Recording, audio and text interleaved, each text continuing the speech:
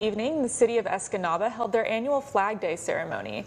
Flag Day commemorates the adoption of the flag of the United States on June 4th, 1777 by the Second Continental Congress.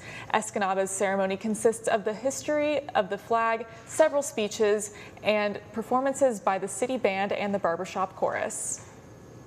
Well, Flag Day for the community is what Flag Day means to the entire nation. It's a day where we take a moment and we honor what our flag means to us as an independent nation. It's an important event for the public to have an opportunity to gather together, kind of reinvigorate ourselves about what our nation means to us and how grateful we are for the freedom that we do have. Presented by the Escanaba Elks Club, which is a uniquely American organization, with our Escanaba City Band, partnership with the City of Escanaba and our Recreation Department, the Escanaba Barbershop Chorus, and a couple of local scout troops. The more often that I've been part of this ceremony, the more I learn about it, and it's really fascinating to understand our history.